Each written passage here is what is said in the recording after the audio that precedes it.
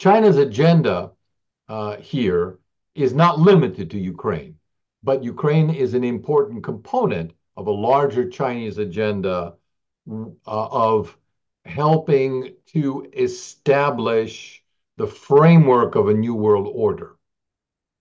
And to the extent that China can contribute to this world order, and I would say through contributing to a peace settlement in Ukraine, it of course benefits greatly. No other country benefits as much from peace in Ukraine, except of course the Ukrainians, Yeah. than China does, in my opinion. And the people who suffer, who want peace least, are of course Britain, NATO, and the United States, because they see nothing good in peace for Ukraine, which undermines their agenda for a long-term military buildup of the West over a decade or more, and would undermine the rationale for that.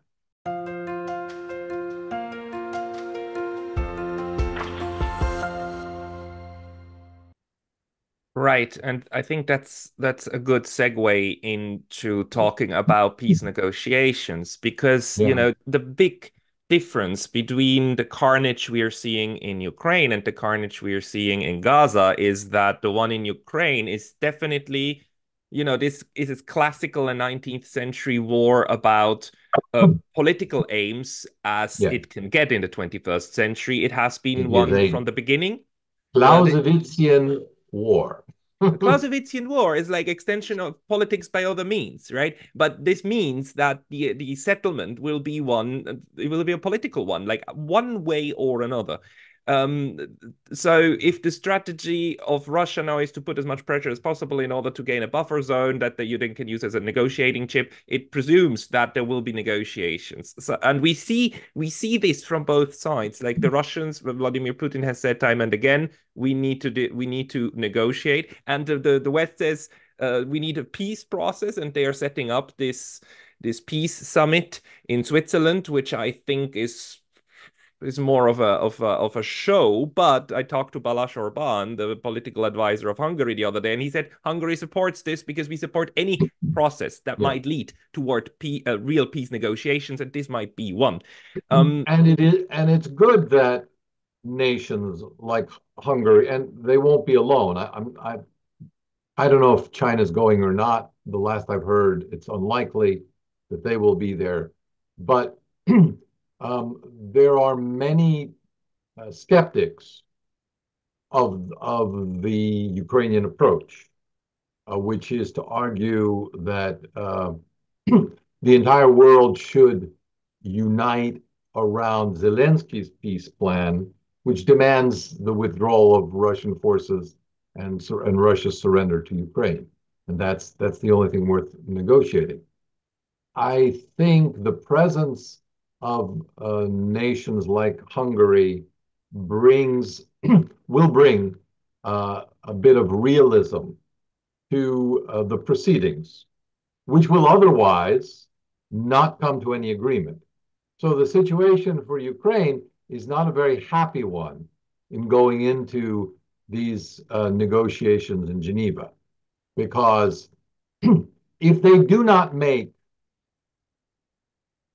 concessions that would create more realistic terms, as nations like Hungary understand it, then there will be no peace summit. They will have a large number of countries not signing on to the final declaration. And this will be seen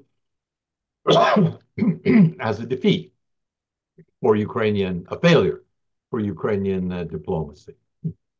Um, a more hopeful scenario is that given the composition of nations, which tends to heavily favor the Ukrainian peace plan, but not only those nations, the dissident nations can add a certain amount of reality, certain points to the final draft which might serve as an opening to Russia.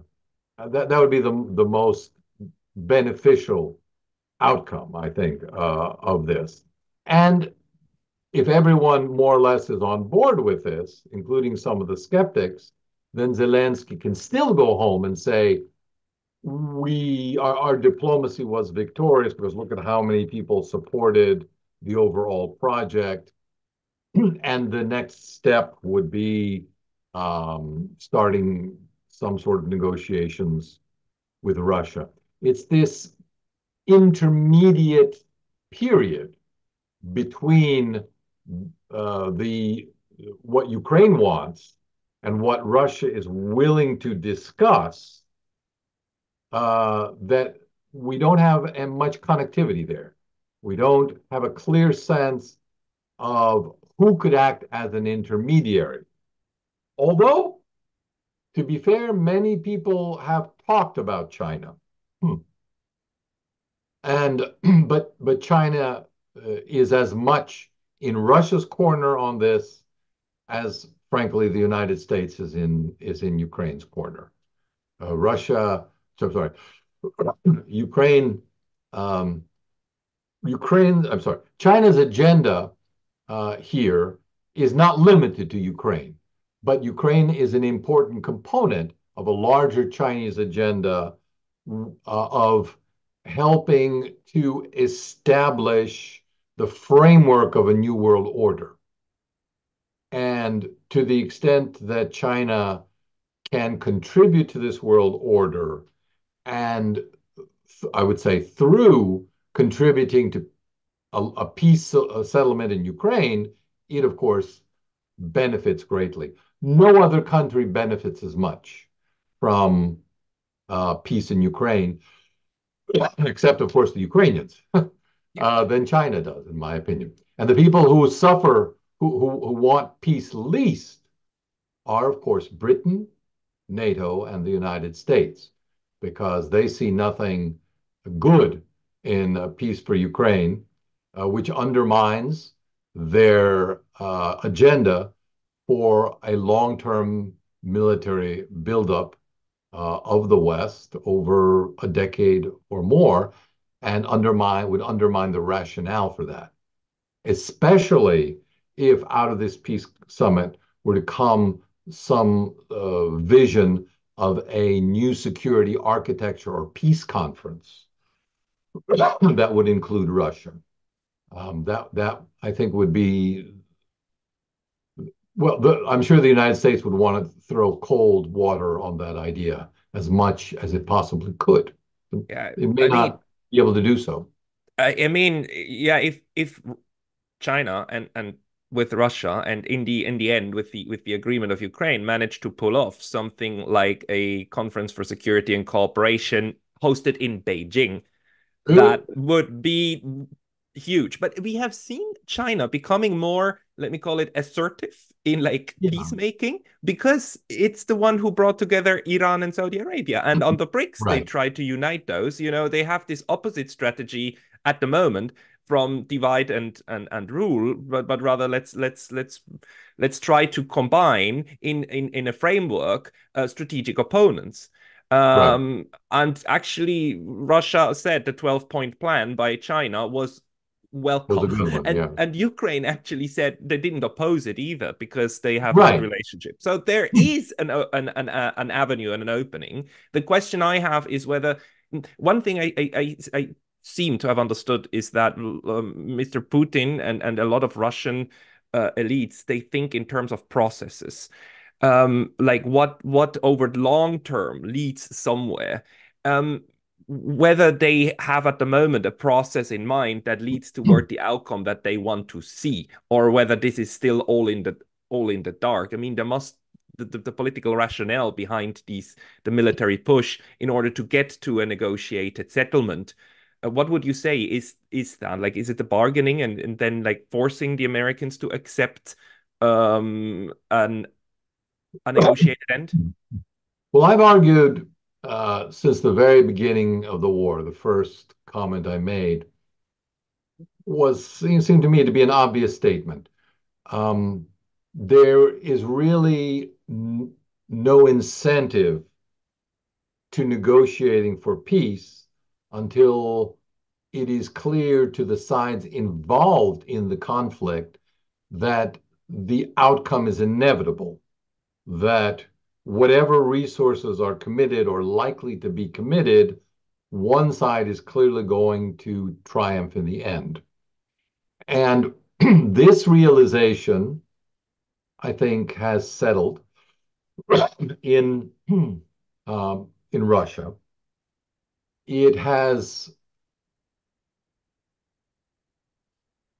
it has been embraced by significant components of the Ukrainian elite, I would say. And it is certainly understood by many military specialists in Europe, both close to government or recently retired, as well as in the United States. But the problem that exists for the West is that there are elections, and in an election, you as a politician cannot back away from words and commitments that you've made very recently. It'll simply be brought up to you, and you will be portrayed as someone who either lied before or is making our country seem unreliable. And the rhetoric of the US administration, Britain, France, and Germany, and NATO leaders has gone so far and is so open ended that it is very difficult for them to find a viable diplomatic solution because they have excluded diplomacy from their strategic objectives. The strategic objective is the defeat and punishment of Russia. Now, I've noticed that the EU spokesmen have resorted to outright lies. In other words, a recent EU spokesman said that there was a question from a journalist in the audience that said, well, Josep Borrell, the head of the EU, said that the objective of EU policy was the strategic defeat of Russia. And the EU spokesman last week corrected him and said, no, that's not what we have said. That's not what he said. The EU is on a peace mission, and we are supporting Ukraine in defensive efforts in order to maintain sovereignty and extend peace.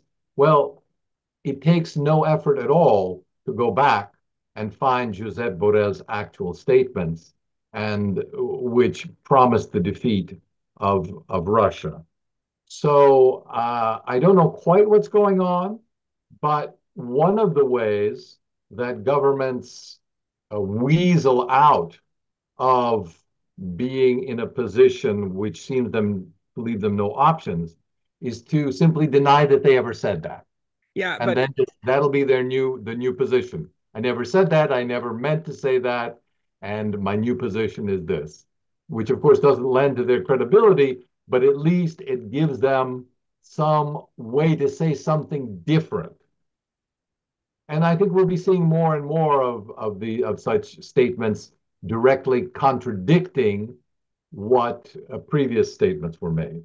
I have come to that conclusion too. So when you're saying that this credibility issue in democratic systems is an issue, then yes, to a certain extent. But we have seen time and again that the art of politics in the West is the art of controlling the current 6 weeks narrative. Yeah. Because anything older than that, people don't care and don't remember it. And that's especially during Corona, we have seen shameless like inverting of previous statements and saying like, no, that was always our position. Our position always was that X is the case, even though then in the end they did Y, and they said no, Y was the case time and again, and it didn't hurt them. It didn't hurt them. Interestingly enough, the same not it's different for other systems like China, where China just says, okay, we change policy, period. And like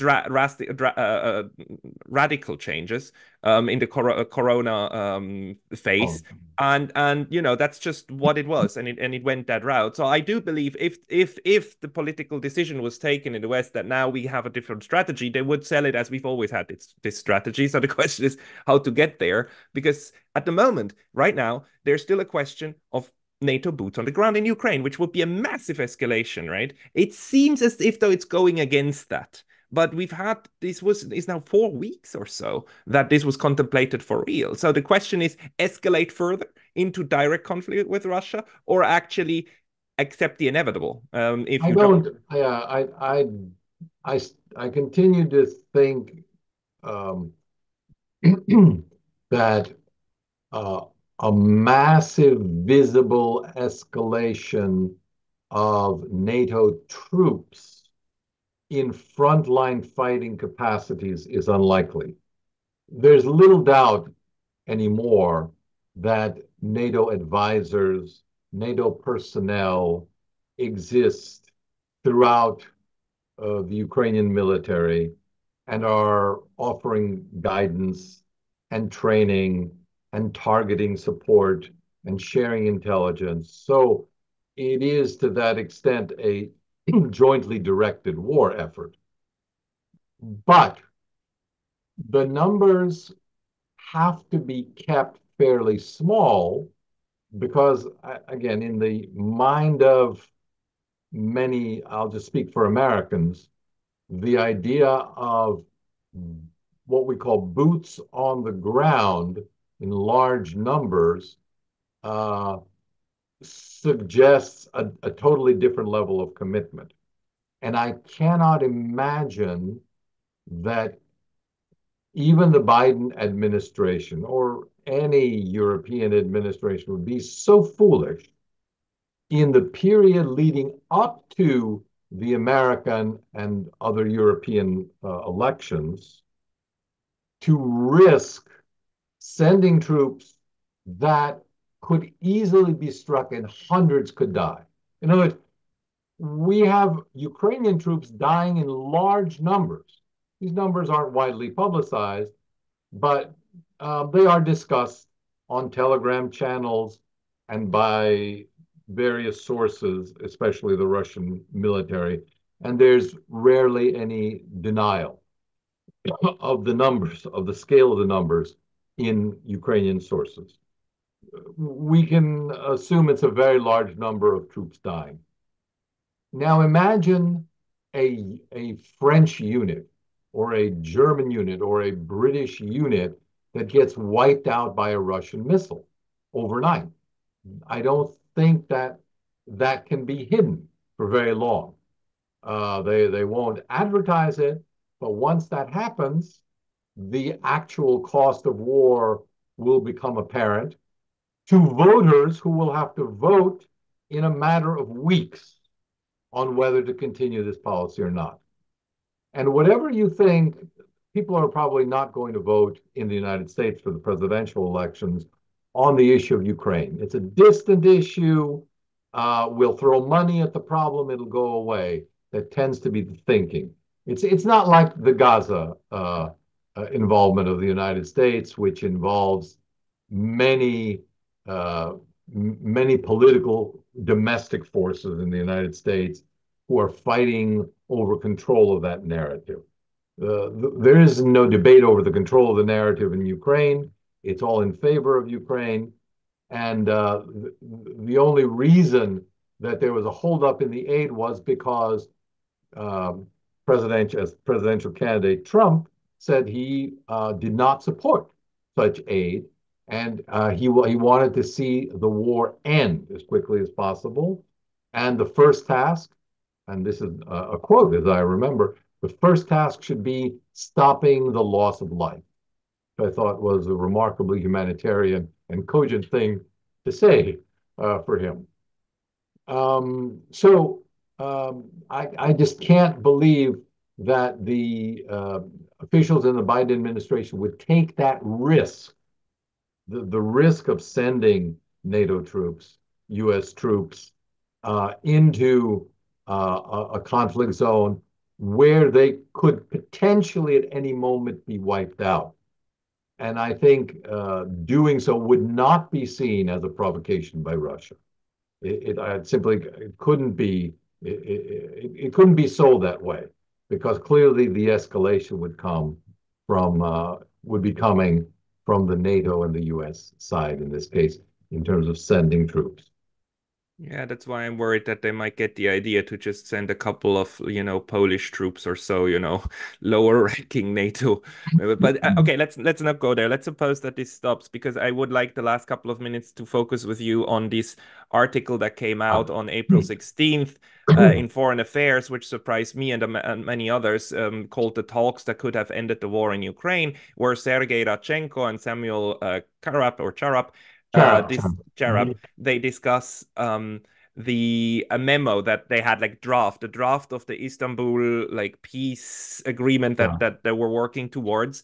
And the question that I have is, or the reason why I think this is important is foreign affairs tends to be extremely hawkish. I dislike them very, very much. So reading something like that in foreign affairs which actually then says the conclusion is they came very far and the Russians actually gave in. They gave a lot and much more to Ukraine. I mean, which we also know from Ukrainian sources. So this is not really new, but this has been published. And I still wonder why Vladimir Putin still didn't publish these drafts because he says he has them, but he didn't publish them. And this tells me that he still believes to a certain extent that what was the basis that was created back there could be taken forward, even in different forms, and of course with current battlefield realities, which the Russians keep saying over and over, but that there's still a blueprint that one can go back to in order to arrive at a political settlement. Now, what was your reading of this Istanbul Yeah. process? Well, I've been collecting a lot of information. I believe I forget if it was Financial Times or Wall Street Journal, maybe the Wall Street Journal, uh, published what it claimed were the accords. Die Welt also published a version of that it said were the accords. Um, the versions that have been published are less than 20 pages, which is not enough uh, for the kind of details that were discussed or have been talked about as being in the agreement. So what we are discussing in all these instances of here are the Minsk Accords is actually the framework. And the framework is a simple one and therefore an interesting one, which is Ukraine becomes in perpetuity a neutral country in exchange for Western guarantees for its security that Russia also recognizes as valid, or maybe joins somehow. It's not clear what the relationship between the mutual security agreements would be. This could be nicely tied together, these mutual security arrangements, on behalf of Ukrainian sovereignty in the context of a pan-European security conference, where all of the sides come together, and just as in the original CSCE process in Helsinki, they agree to respect each other's internal affairs and territorial boundaries. No changes to the existing territorial boundaries. I remember growing up in Germany, all the atlases had unter temporan unter polnische oder sowjetische Verwaltung Mm-mm. for Eastern Prussia. And that disappeared after that. But until then, it was the law. So all the German textbooks and atlases had to reflect that. So that would be a nice way to resolve that issue. In that context, one could at least think about throwing in a number of carrots to stabilize the relationship between Ukraine, Russia, and Europe, which might, for example, include things like holding referenda in 20, 25 years or so in regions uh, now under Soviet control over Russia. whether they would like to continue to be part of Russia, be part of Ukraine, be independent. I don't know what the options are, but that I've suggested before with my colleague Gil Doctorow that projecting these kind of referenda onto let the next generation deal with it, would certainly allow enough time for healing and reconstruction, the two of which go together to begin. We also have to, in this context, and I think this would have to be, again, only addressed in the context of some larger security and peace framework, address the issue of sanctions, which has become a major international headache. Everybody is sanctioning everybody. It's like a gunfight in the Old West, where everyone starts shooting and then figures out, they don't even know who they're shooting or why or what the casualties will be. This is the way sanctions has come to be viewed by many in the world. And the country that suffers the most from that, well, of course, is Europe because of its dependence on the United States, but the United States also indirectly because the United States imposes these sanctions, demands adherence to third-party sanctions through its Western allies, imposes the burden of these sanctions on Europeans, but then it doesn't escape the cost itself because it then has to support the Western European, not just Western European, but European economies in general to some extent, or they're not likely to continue to be as supportive of these sanctions. Anyway, it's a complete headache. No one honestly now understands the ramifications. No one understands how sanctions work. No one understands how sanction regimes work. It's a huge industry that feeds on itself and multiplies. We should return to the principles of the World Trade Organization and the United Nations Charter, which explicitly prohibits sanctions as a weapon of political influence, and really at some point need to deal with this because it's becoming an impossible issue that is damaging all of international life, political, cultural, social, educational. Yeah, it's the sanction questions reminds me very much of the movie Jurassic Park, where the scientist at one point says, "Life always finds a way."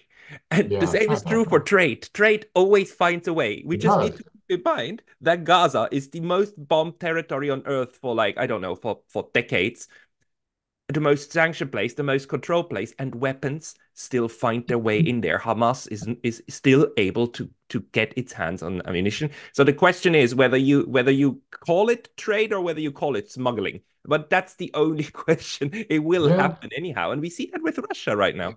exactly. And Russia and Iran for 20 years and Korea. There is no way to successfully impose a sanctions regime.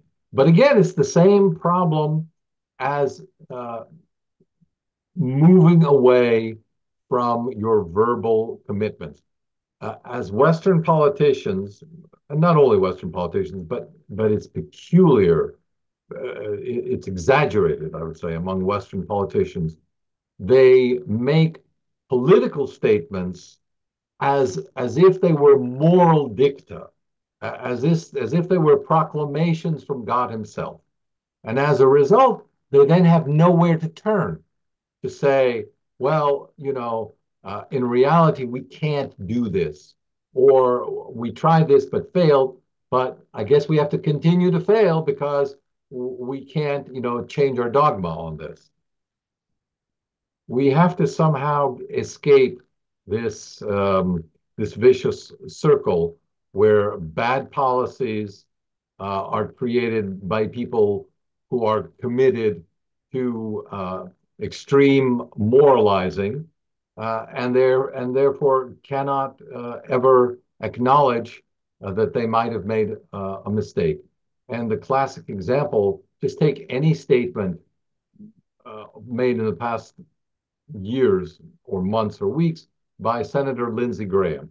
At some point, he's now gotten to the point of advocating nuking Iran because it ostensibly supports Hamas. I mean, even the Israeli government doesn't go that far. No one goes that far, and yet he is not the least important senator in influence. And these are the kind of people who we see on television every day, and they cloud our mind with nonsense, preventing us from seeing the reality as it is and acting upon it. But very dangerous nonsense, because if the nonsense is believed, then nonsense can become policy. Um, but I think we have to leave it at that. Nicolai, Petro, thank you very much for your time. Everybody check out Nicolai's book, The Tragedy of Ukraine. And can people follow you on Twitter and other channels? Not Twitter, but I do have a website. Everything I post, including commentary, is on my website, which is npetro.net. npetro.net it is, everybody. Nicolai, thank you very much. Thank you. Good night.